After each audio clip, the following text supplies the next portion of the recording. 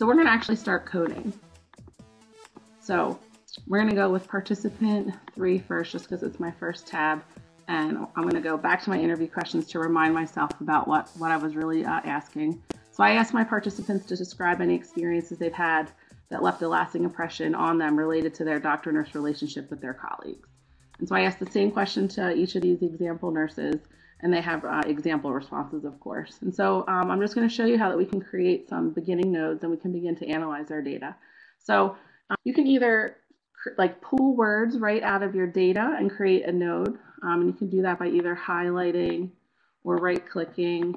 But I'm just going to create a node right away in this template or in this pane right here. I'm going to right-click, and I can click New Node and then name it here. Or I can go into Create, and I can do the same thing here, and I can name it this way.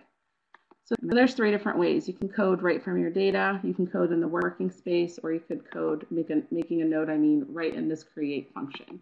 So I'm going to right click in this white working pane and click New Node. And we're going to create our first upper level node, which is going to start categorizing the answers to our question. So this is really going to represent the first interview question I asked. And so I'm looking for different feelings and experiences of the nurses. So I'm going to write feelings experienced, and that's going to represent my question 1. And so right now, NVivo is, it's demonstrating the node I created. And if I created more nodes, right now it would populate in alphabetic order. And if I wanted to change that, I could just right click in the same pane and click List View and then change it. And we could customize it, but I'm going to leave it in as alphabetic. And so we're going to go to our first interview participant that's in order, actually participant 3. And I'm going to read through her response really quick. And it looks like that she has feelings of, I'm going to say surprise right here. So of course, in real life, I'd spend a lot more time vigorously analyzing my data, but for the purpose of this quick seminar or webinar, we're going to do this quickly. So I'm going to right click, and I can click code again, or the easiest way, I think, is to highlight, drag and drop. So it's actually going to take this whole statement. You can see the Ghostbuster sign. And I'm going to hover over my node, and I'm going to drop it.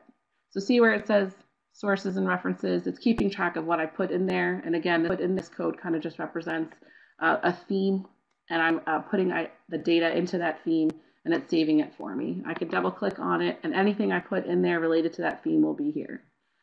So I'm going to exit out of that, and then I'm actually going to click the back button. It works just like Word, so I'm going to undo, because actually I don't want to put my information there. I want to have a subnode. So the feelings experienced, I want to be the upper level node, and I'm going to have categories underneath of it. So I'm going to make a child node. So I'm going to right click on the primary node and click New Node, and I'm going to write surprised.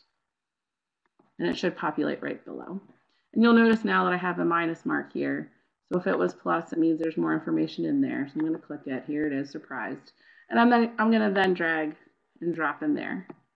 And you're going to see that it's keeping track one source, one reference in the child node.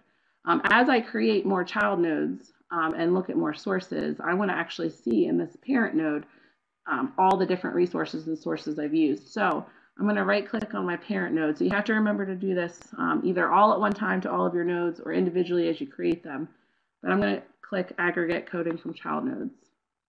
And it's going to keep track for me. So no matter what I put underneath of this as a child node, it's going to keep track of it up here in the source and the reference.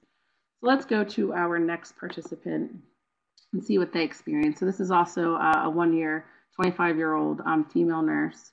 And she too says that she was expecting to be more intimidated, but isn't. So we're going to call that surprise too, just for the sake of this webinar. I'm going to highlight, drag, and drop and put it right in surprised. Great. So we're going to go to the same question on the next participant. And reading that over quickly, it looks like this person too is surprised. Drag and drop.